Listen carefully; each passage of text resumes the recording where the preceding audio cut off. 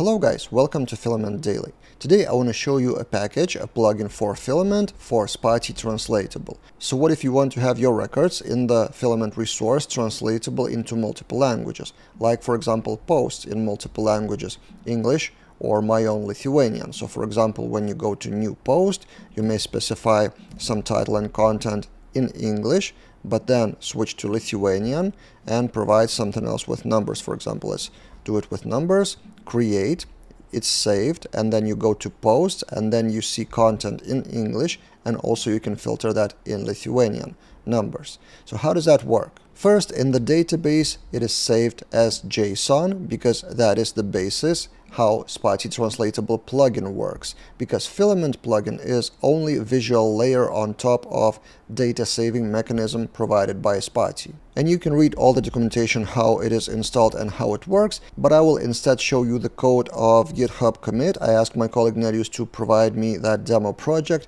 and here's what he did and the main parts what to do. So here's the database structure for JSON, title and content. If you want to save your data in another way, you probably need another plugin, and this video is not for you. In this case, we're saving in JSON. So that's step one.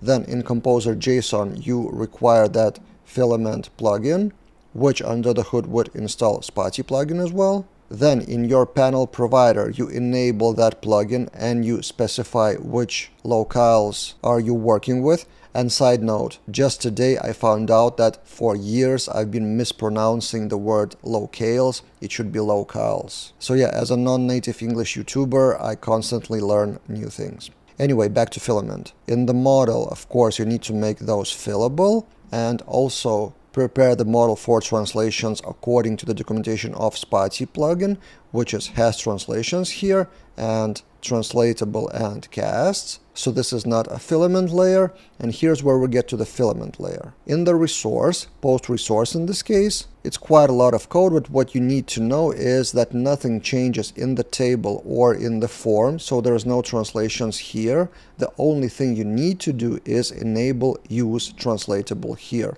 That translatable comes from concerns translatable, and then Filament takes care of everything else. We don't see anything related to translatable except for that trait.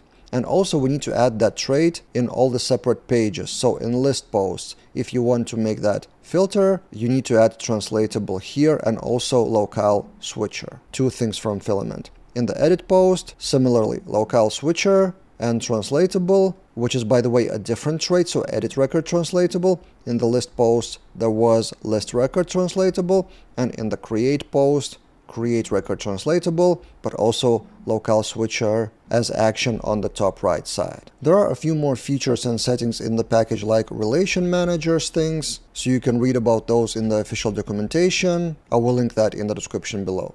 So that's it, a showcase of a plugin. If you want to discover more plugins of Filament, you can browse this repository on the official homepage. Subscribe to the channel to get new videos, and see you guys in those other videos.